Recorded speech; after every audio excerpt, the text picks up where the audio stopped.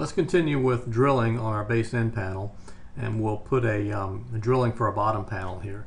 And incidentally, whatever we do in these videos, don't take that as a recommended way to build cabinets, but just trying to give you as many examples as possible to get you familiar with the software. So let's go back to our single drill command, and let's drill a hole. And we're going to end up with, in the next video, we'll look at routing and grooving, and we want to have a toe kick at the bottom.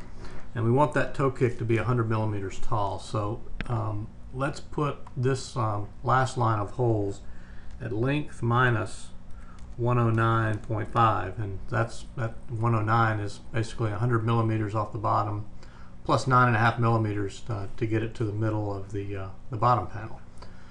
So let's put the first hole at 12 in Y and 12 millimeters deep and 8 millimeter drill. And then let's put the first hole 32 millimeters away. So we'll go to the repeat command and repeat that in Y 32. And then let's take this first hole and let's repeat it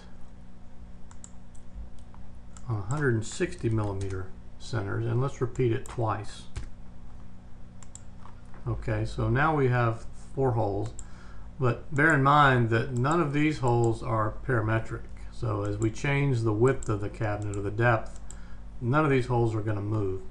So let's put 2 more holes and let's let them be parametric with the width. So let's go in and put, go back to our single drill, and let's put the first hole at height minus 50. That's 50 millimeters off the back edge, and then let's repeat that hole and let's put that on a 64 millimeter center. But if we want to repeat this forward, then our delta Y has to be at minus 64.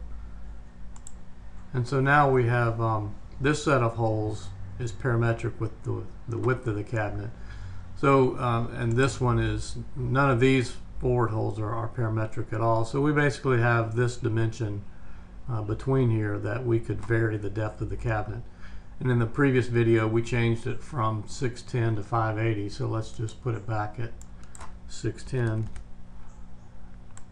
And so now our holes, these back 2 holes of course follow the back edge parametrically.